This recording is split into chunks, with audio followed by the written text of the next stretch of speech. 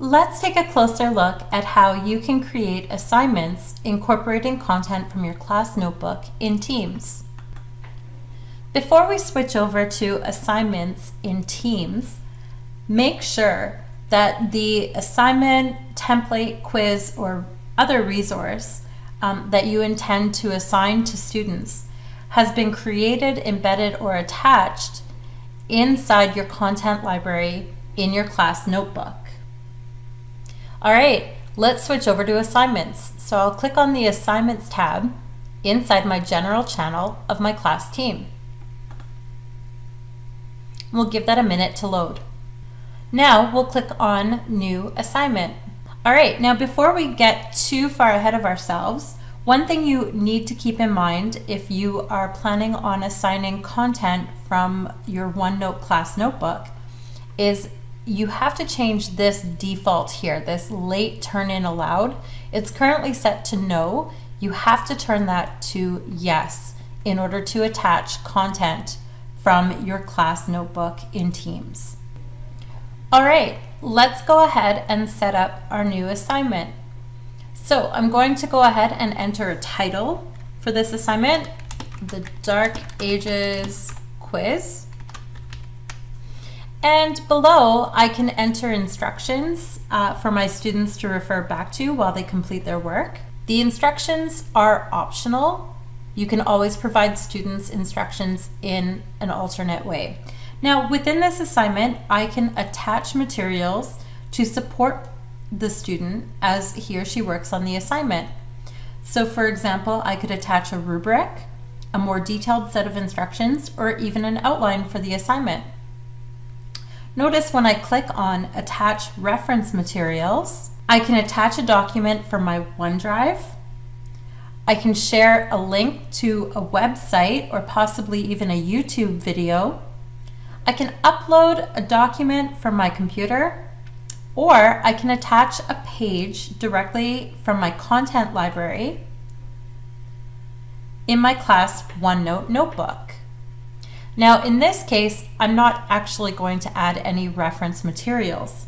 Instead, I want to provide my students with a template, or in this case, the Microsoft form, which is what they will complete and turn in. So in that case, I'm going to choose or click on Specify what students will turn in. Again, notice that I can attach a template or the assignment itself from my OneDrive, upload it from my device. I can create a blank file which will make a copy for each student, or I can go ahead and click on my class notebook, which is what I want to do, and find that document in my content library. So we'll give this a second to load. Now I'm going to click on Content Library and my first unit, and I want to distribute the Dark Ages quiz. Now I have to choose a section in my student notebook where this Dark Ages quiz will be copied and distributed to. So because this is a quiz, I'm going to select Quizzes and Unit Exams. All right, before I click Assign, I'm going to make a few adjustments. I'm going to change the due date, and I'm going to turn on points, and we're going to say that this quiz is out of 3 marks. All right, I'm ready to assign, so I'll go ahead and click the Assign button in the top right corner. Notice that I could also save this as a draft and then come back and assign it at a later date. So I'll go ahead and click Assign. Now let's go back to our class notebook. Remember, as the teacher, I'm able to view all of my students' notebooks. The students, however, when they log in to Teams, they will only see and be able to work in their individual notebook.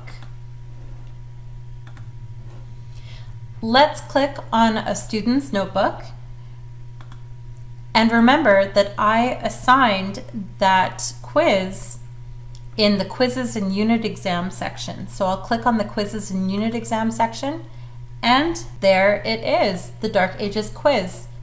Let's just expand this view. Notice that inside the student notebook, the student will see the Dark Ages quiz, and he or she will see the embedded Microsoft form. And if he or she scrolls down, they can complete the form, and at the bottom, they can click Submit to turn in their work.